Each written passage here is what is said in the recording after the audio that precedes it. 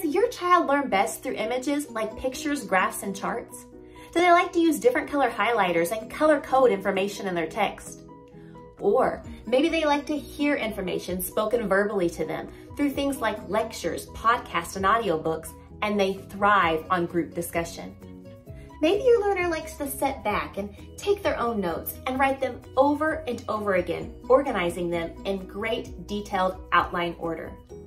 Or maybe they're an on-the-go learner. They're always wiggling in their seat, tapping their foot or their pencil, and they would rather have a hands-on learning experience rather than just reading it in a textbook. Well, if any of these sound familiar to you, then your child might have a dominant learning style that is one of the VARK learning styles. You see, we are going to be talking today about the VARK learning styles and how you can determine which one of these, visual, auditory, read-write, or kinesthetic learning styles might be your child's dominant learning style, and how you can capitalize on that knowledge to teach them and give them information in a way that they learn best. All right, let's get started.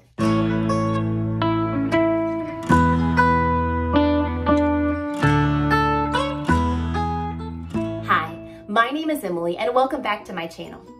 In part one of this series, we talked about the first two learning styles from the VARK learning style method, visual learners and auditory learners.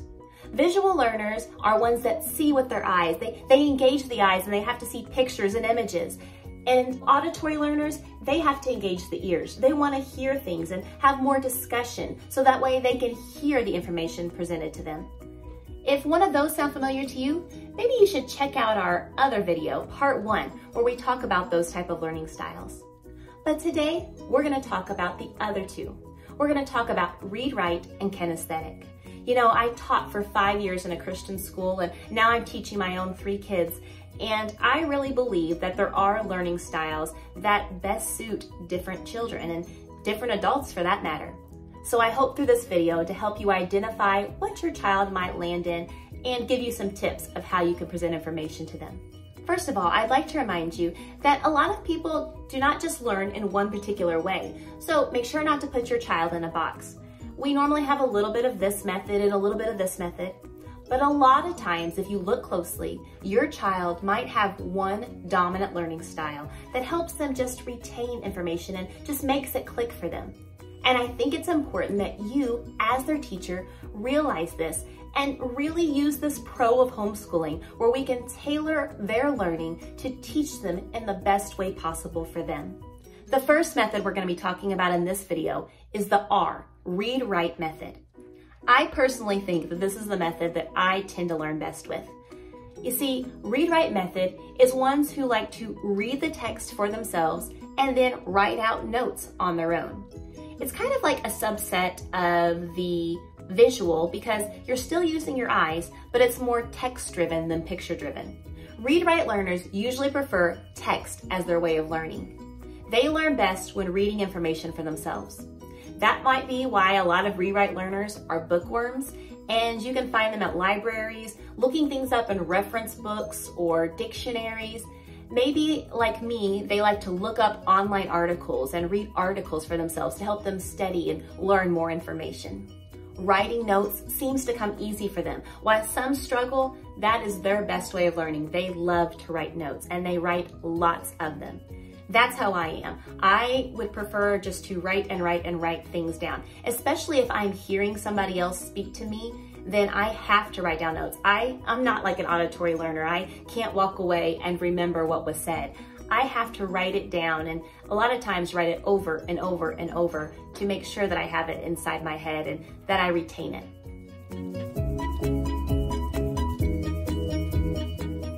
Now, some of the tips that you can use with a read-write learner is you can have them rewrite information in their own words. You know, you can have them read a section of text, or maybe you can tell them something, because that's one of the things they struggle with the most, I believe, is hearing the verbal information. So you can tell them something and say, okay, now you write that down in your own words of what you think that means. And so they can write down in their notes in their own way, and then you can check that and see if it lines up and they're really understanding the information. Because if they just look at something and then copy it down word for word, it's not really helping much with their understanding. So have them write something down, but have them write it down in their own words, and that really helps. This helps with like charts and graphs and information, where the visual learner likes the charts and graphs. The read-write learner normally needs to see it in text form. So if they could take the chart and write out in words what the chart means, then that's definitely going to help them.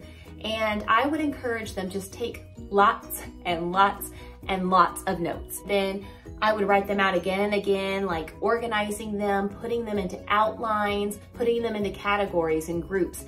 Because a lot of times when you're going through, you don't have time to put them in order as somebody's teaching or as you're reading. So you could just jot things down as it comes to you and then have them go back and reorder them. And so I think that's important for a read-write learner. Now, another thing that might be good is to find a curriculum that is very literature-based. And so if you have a read-write learner and text is so important for them, well then find a curriculum that has a lot of text in it.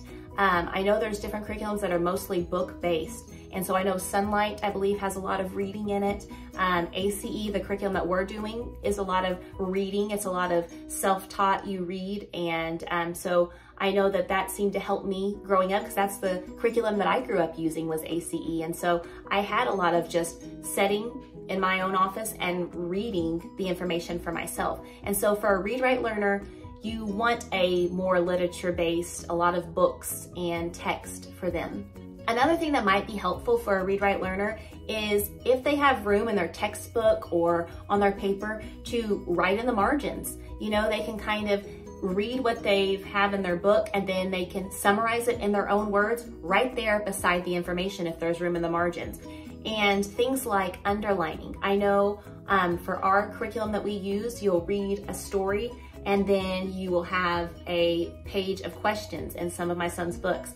And so to go back and look and to see where the answer is, and if it's a specific answer, then actually underlining the answer that you see, then coming over here and writing it in. And so something about underlining it in the text, you're acknowledging in the text, adding to the text, and then writing your answer definitely helps it stick in their mind. All right, our second learner is a kinesthetic learner. And I'm gonna be honest, this is my favorite learning style to teach. I love these type of learners. Now, they can be labeled the troublemakers sometimes, or the ones that, you know, just don't pay attention because they're always fidgeting and they always want to move because that's just their learning style. But I think there's so much potential of ways to teach a kinesthetic learner. So a kinesthetic learner just is one that learns by seeing, doing, and touching.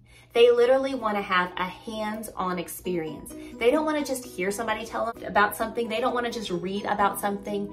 They want to do it. And so these learners are so fun to work with. So some of the traits of a kinesthetic learner. The first thing is, as I've mentioned, that kinesthetic learners have trouble sitting still. They're constantly fidgeting and moving and squirming around in their seat, and they like to constantly be on the move. They don't like to sit still. They're normally very creative. They like to make things with their hands, crafts and arts and drawings. They like to do those type of things. They also are normally very coordinated. A lot of your kinesthetic learners like to do dance or theater or sports. A lot of times they don't want to sit at a desk all day long. They would rather be up doing something and learning that way than just sitting there reading a book, which is kind of opposite from a read-write learner. Now, read-write learners might like to do things as well, but they would rather sit there and read about it. And that is not what a kinesthetic learner likes to do. They also tend to get bored easy because they don't like to just sit still. If that's what they have to do to listen to somebody talk or to hear a lecture or something, they usually get pretty bored. And a lot of times they're labeled as hyperactive because, you know, they just want to be on the go because that's their style. They tend to do well in lab with experiments and making models and things because they're doing something. And so they definitely learn by doing rather than by seeing.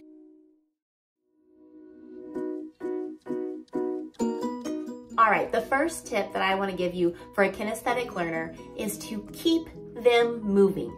that's what they want anyways. They want to be moving around. And so whether it's having them read, hold their textbook and walk around the room, and as they're pacing and walking around, read it and speak it out loud.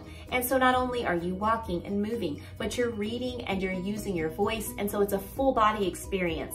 And it's a great way to learn for a kinesthetic learner, because that's what they want. They want to use the full body to learn. And our kids, when we're learning our books of the Bible, we actually like to use the stairs. And so we did that with repetition for auditory learners, but it also works with kinesthetic learners, because as we were learning the New Testament, we have a flight of stairs. And so we would go down the stairs. At each stair, we would say Matthew, Mark, Luke, John, Acts, Romans, and we would say it as we went down, and we did it at the same, with a timing and a rhythm, and something about doing the steps, moving their body, and saying with a rhythm really helped it click and helped them remember. Or I know the curriculum we have, it encourages kids to jump on a trampoline, and as they're jumping, to quote facts in time with jumping. And something about moving and jumping on that trampoline, it's causing their body to move, but it's also causing their mind to work. Another fun way to teach kinesthetic learners is by using learning games. And so especially if it involves other people, because